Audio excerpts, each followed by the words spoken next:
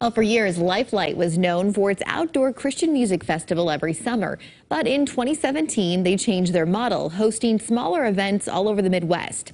Well, now the nonprofit is hosting another large-scale event in Sioux Falls with Z8 2022 tomorrow night. This room holds 7,000 people, and we are hoping that it's full. LifeLight CEO Josh Brewer will be one of the speakers Saturday night. But the lineup of performers are all geared toward Generation Z. It's really put on by the younger generation of Sioux Falls, for the younger generation of Sioux Falls. This Z8 2022 conference we have been working on for about 9 months. 17-year-old Katana Thompson is part of the group of teens who helped organize this big event. All the high schoolers partner together with reaching out to the local churches and nonprofits around Sioux Falls to say, how can we partner with you and how can you be a part of this together? Students and young adults from more than 700 churches are planning to attend the free event Saturday night. I'm just really excited to worship with all these great people from Sioux Falls and see all the amazing artists and speakers. It's going to be a quick turnaround. Tonight, the stage is set for Southeast Tech's graduation. But by tomorrow night, all of the flowers and ramps will be gone, making way for a stage double this size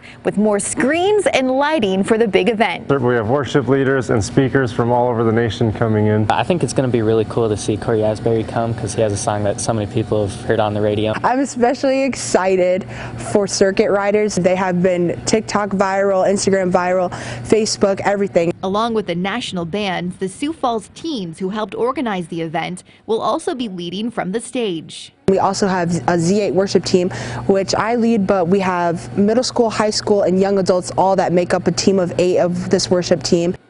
The Z8 event is at the Sioux Falls Arena from 4 to 10 p.m. tomorrow night. It's free for anyone to attend.